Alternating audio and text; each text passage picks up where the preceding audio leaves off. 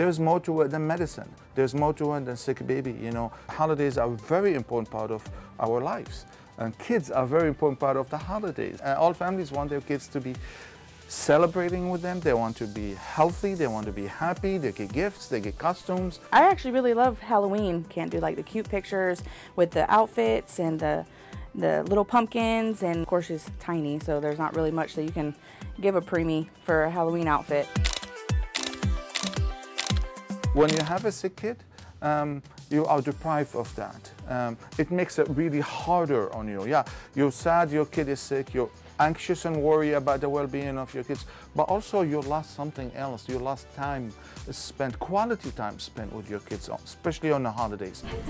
It takes the institutionalism out of the baby being in this hospital bed with these hospital linens and these hospital machines, and it just overjoys them just seeing them in something other than these cardiac respiratory leads attached to them, and it just, I don't know, it just makes them happy.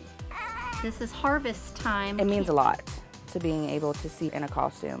It's definitely going to be like one of those memories that you can never forget. We understand the emotional toll that takes on this family. And Halloween, for example, is where all the kids dressed up. Crazy time. So it means a lot that they're actually going to do these with the babies. They're not going to be able to go home for Halloween. You look adorable. I cried a little bit, just a little bit.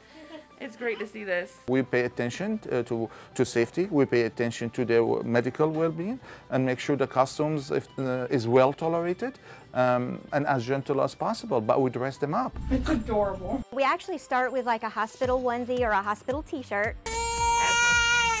And then we take and we glue felt, or we glue material, or we glue pom-poms to make it a costume. So cute. Her legs are gonna be sticking out. We make them from our heart for sure. I do it for the families because it makes this whole process less scary, because it's very scary for parents that have babies in the NICU. This is helping me a lot to overcome the sadness that I have of her not being able to be home for her first holiday. This family can take this memory with them. This family can go years later and say, here's your first Halloween costume. Yes, you were in a hospital, but here is what Summerville did for you on Halloween.